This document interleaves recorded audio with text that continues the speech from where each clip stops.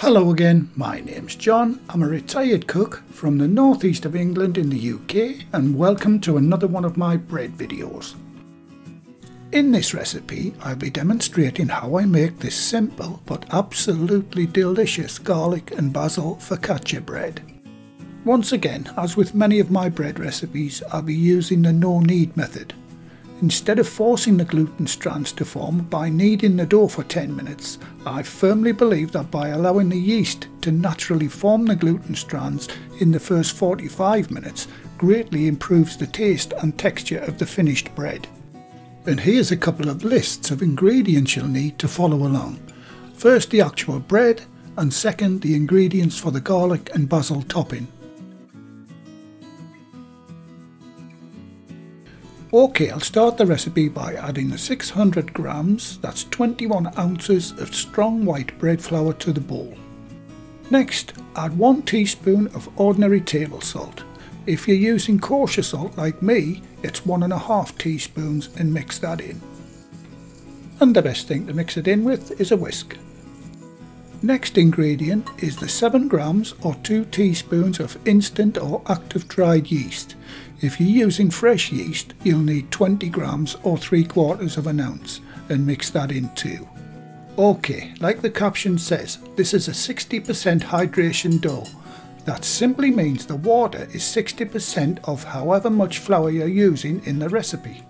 Right, I'll add the 360 grams, that's 12.5 ounces of water to the flour. I'm using bottled water at room temperature, by the way. Try not to use tap water if possible. The chlorine in tap water is great for helping get rid of harmful bacteria, but it'll also weaken the yeast, which is okay in some recipes but not this one.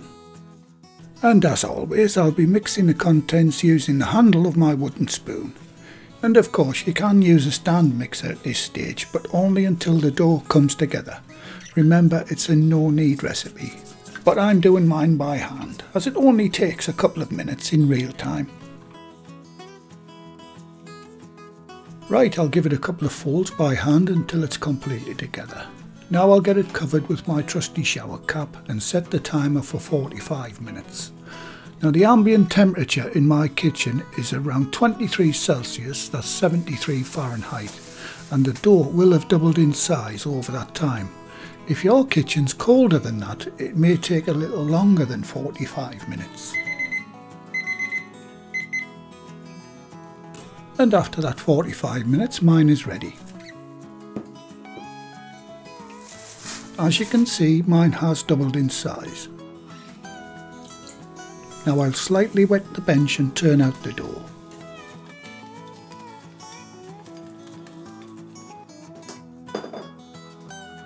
Now with wet hands, I'll just give it a few folds for about 30 seconds, and then I'll get it back into the bowl for the last time, cover and set the timer for 30 minutes on this occasion. If your first rise took longer than 45 minutes, then this rise may also take a little longer too. If your dough isn't rising at all, or it's very slow, you may want to check that your yeast is working. I tested mine before starting the recipe. I have a yeast test you can try out on my sandwich bread video. I'll leave a link in the description box below. While waiting for the dough to rise, I can get a couple of things ready. Starting with oiling the baking pan with a generous 1.5 tablespoons of a good quality extra virgin olive oil. This will make the base crispy and add a nice flavour during the cooking process. Right, I'll begin making the topping for the focaccia. First ingredient is 15 grams of fresh basil leaves. The next ingredient is 50 grams, that's 3.5 tablespoons of extra virgin olive oil. Next are 3 to 4 cloves of garlic, about the same as the basil leaves, 15 grams, and finally half a teaspoon of salt. Now I need to turn these ingredients into a sort of paste. There's a couple of ways of doing it. You can use a pestle and mortar by adding all the ingredients and grinding everything into a paste, but for quickness I'm going to use my mini processor. I'm not being sponsored by this maker, but it is a really handy tool to have around the kitchen, especially for these little jobs. I simply add all the ingredients and give it a blitz for a few seconds. But like I said earlier, you can use a pestle and mortar, that takes about 5 minutes to grind down, or you can even use a knife with a chopping board and chop the basil and garlic very finely and then mix in the salt and the oil. I've done that on many occasions too. Out of the 3 ways that I've suggested, I would say the pestle and mortar is the more authentic, but my little mini processor is the quickest. Whichever way you get there, put it into a bowl and put it aside until you need it.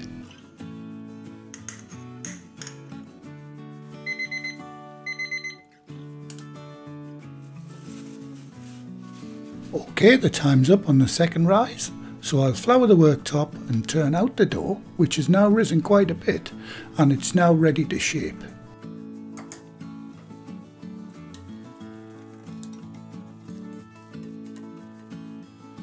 Once it's on the bench, sprinkle a little flour over it and pre-shape the dough into a rectangle as shown.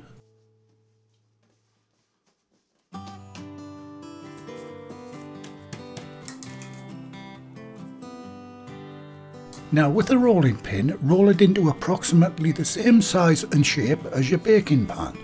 Try to do this quickly before the dough starts to tighten up and turn a little elastic. If this happens to your dough, just let it rest for a couple of minutes until it relaxes again.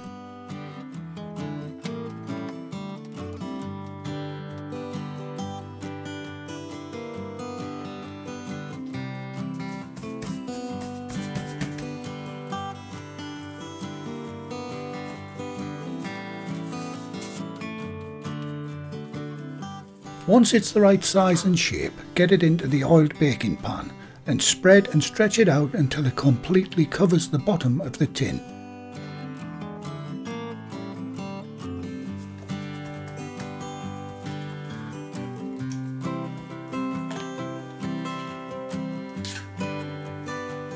Okay, now get your bowl of basil and garlic mixture and spoon it out across the whole surface of the dough.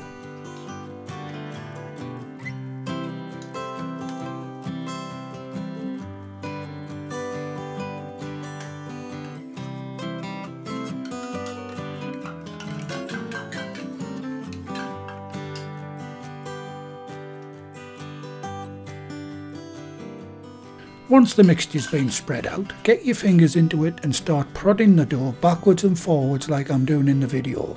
This will help evenly spread the mixture, and when you're finished it should have a dimple pattern covering the whole surface.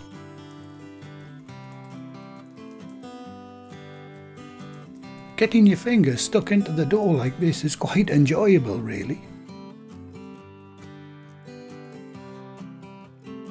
Now cover just the surface of the dough with cling film or plastic wrap. This isn't to stop the dough from drying out, the oil will do that. The cover is just to stop any dust or foreign bodies falling on it as it rises. A lot of recipes out there say cover the dough with a damp tea towel, but in my experience, as the dough rises and touches the material, it starts to soak up the oil from the dough. So just listen to Uncle John and use cling film or plastic wrap.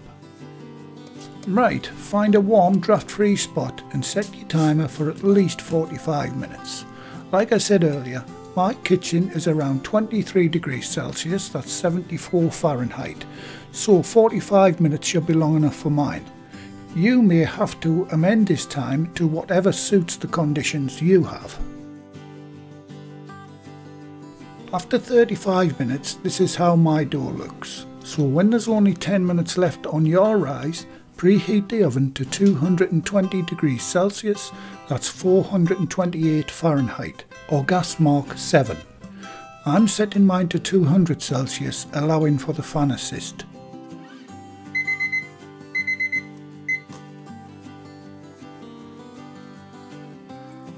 Okay, once your dough looks like this, it's time to get it baked.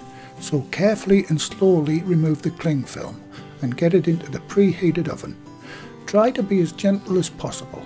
Once it's in the oven, set the timer for 20 minutes. Now I'll be turning mine after about 12 minutes for even cooking.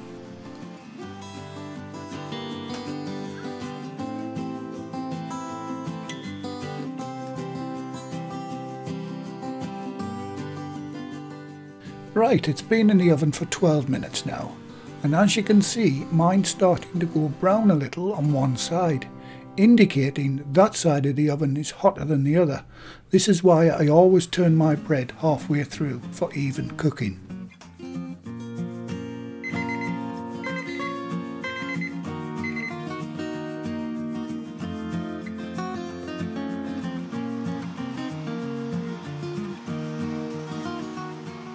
And there it is, one focaccia bread beautifully done. Now to stop the bottom of the bread going soft, you have to get it straight out of the baking pan. But as it's just come out of the oven, it's on the delicate side and it can be a little awkward to get out. So just emulate how I do it using a couple of wire racks. Just be careful not to put the tin directly onto the bench as it's very hot.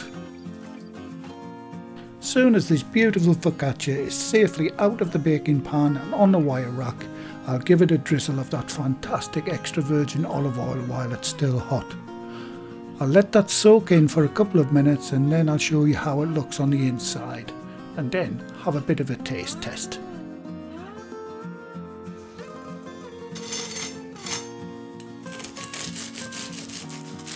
The first thing to notice is how crispy it is.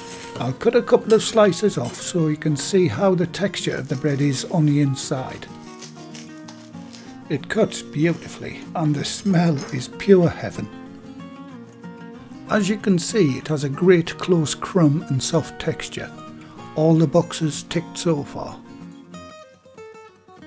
And as if this bread isn't nice enough, I'm going to make it even better by grating some of my homemade Parmesan cheese over it.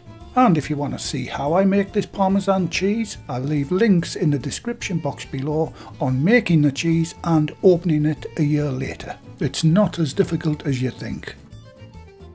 Now for a taste, and I just know I'm going to enjoy this. And as predicted, it's absolutely gorgeous.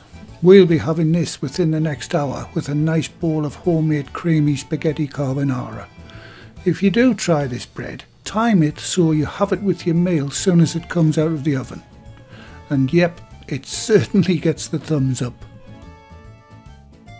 Well, thank you again for watching. Please like, share, comment and subscribe by hitting the circle above. If you do subscribe, activate the bell icon next to the subscribe button on my channel page. And by doing that, you'll be automatically notified every time I upload a new video. And in the meantime, here's a few of my other videos and playlists that you may want to watch.